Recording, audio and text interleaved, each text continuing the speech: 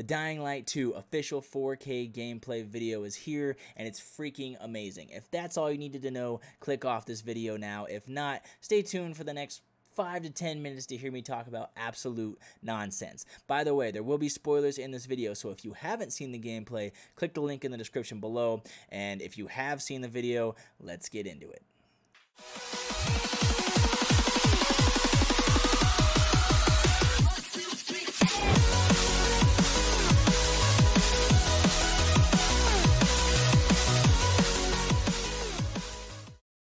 What is going on, YouTube? My name is Short Circuit. Thank you so much for clicking on this video and hearing me talk about absolutely nothing. But if you're a gamer, hear me talk about absolutely everything. Dying Light 2 just released their 4K official gameplay video, and it was amazing. So first of all, I just want to point out the fact that I'm a huge fan of the first Dying Light 2. Or Dying Light 2. No. The first one without the 2. I feel like this is a huge step forward, not only in the fact that it's pretty much a step in the right direction, because now instead of just zombies for the most part, we're also dealing with factions, other people, because everybody would, you would assume everybody would start to settle, start to set up camps, start to get some land and get some power, right? So that's what they do in this gameplay video. So first of all we have the Colonel. The Colonel is like, apparently, I guess, I'm just going off of what I hear in this gameplay, right?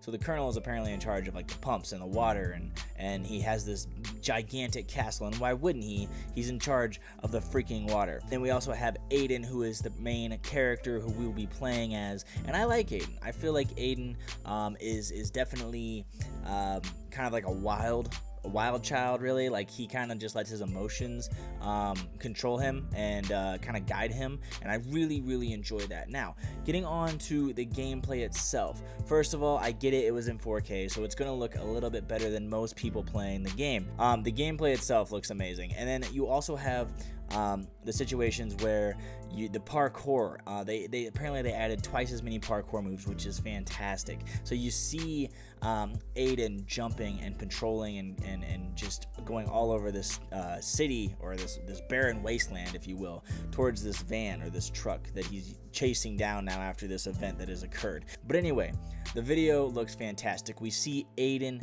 jumping across building after building, dive bombing and drop kicking zombies through windows, through boards, off buildings. He even takes a zombie and rides him all the way down and lands on top of him to cushion his fall. If that's a new move, that's fantastic. It looks like it will be, and I'm excited to use that one.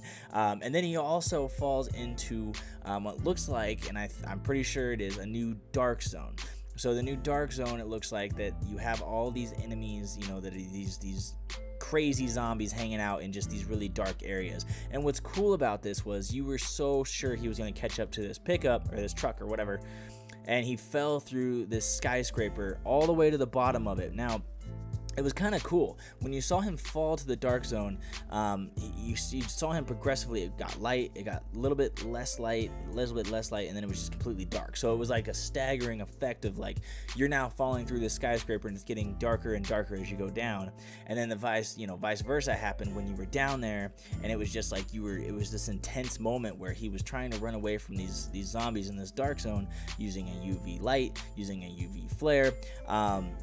And all that kind of stuff, and it was really cool to see that kind of action. And then you have, as he's running away from these zombies, he's working his way out, and then you see the opposite. So it gets dark, and then it gets lighter and lighter until you're in the safe zone again. And like, as soon as he got on top of that skyscraper, my mind instantly thought to, well, there's a whole horde of zombies down there, and it's dark, and just the thought of that was really eerie to me and really creepy, and it kind of just encapsulated me more into what was going on. And then anyway, we get to the situation where we finally get into the truck, right? You have the choice of either killing the guy that's driving the truck. Do you want to let your emotions roll you, or do you want to kind of use your cunning and say, just drive this truck and hold him and threaten him? And so when you finally get to the castle, you realize that you get into the castle much easier using this guy who's driving the truck. I forget his name, but he uses a code to just open the door for you. Whereas if you would have killed him, I imagine it would have been a lot harder to get into the castle itself. It looks like there's a lot of different choices in this game this time around that can affect a whole heap of how you play the game and what goes on in the game, which is amazing, and I like that. It gives a new idea of creativity and situational awareness and choice and freedom to the character and the player itself. So once we get into the castle, we're met again with the goons, the Colonel's goons, I guess. I think it's the Colonel's goons. We get into the castle. We finally find the Colonel. He gives us this sob story about, you know, there's something else going on with the water rights, and can't you see you're being played kind of speech, right? So then, again, we get another choice of, do we want to listen to the Colonel or do we want to turn on these water pumps? Well, the situation turns, you know, the guy's playing the game, of course we're going to turn on the water pumps. But then we come to find out that the Colonel was right, and that the idea to turn on the water pumps and to get the water flowing was just to make his people turn on him, and then have our people rush in there and just murder everyone. At the end of the video, the craziest thing at the end of the video, and this really gave me chills, was the Colonel was actually trying to flood the area because these new zombies he was trying to keep these new zombies at bay, right? I guess they were underground or something, so he kept them flooded, kept the ground flooded so they wouldn't be able to get out. Now the ground's not flooded anymore, these zombies are coming out. So and these zombies have like spikes coming out of their arms. It's crazy. That's the only thing we see at the end of the video. Really, at the end of all this, guys, I think this is a great looking game.